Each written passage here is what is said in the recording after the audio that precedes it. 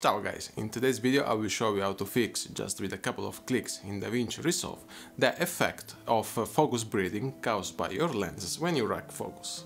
This is an exciting tutorial because first you will not have to buy expensive cinema lenses that are focus breathing corrected, then you don't need to buy a new mirrorless camera that fixes digitally inside the camera this effect of focus breathing like the new Sony a7 IV, and most important, you can enjoy all the beautiful gear you already have without showing the problem of focus breathing that can be really distracting in static shots. So in this tutorial we're gonna fix this problem just having the camera on the tripod. But it is important to remember that before you click the record button in your camera, you should frame your composition a little bit wider, because after we apply this fix, the image is gonna be slightly cropped to compensate the effect of the zoom in and out caused by the focus breathing. To fix it is extremely simple. Just select the clip interested in the color page of Davinci Resolve, go in the tracker section, click the stabilizer icon, select camera lock, and remove the option to zoom, and then simply click stabilize. In this way your clip will be corrected and it will not show focus breathing. But depending on the lens you're using and how close you're gonna place your subject next to the camera,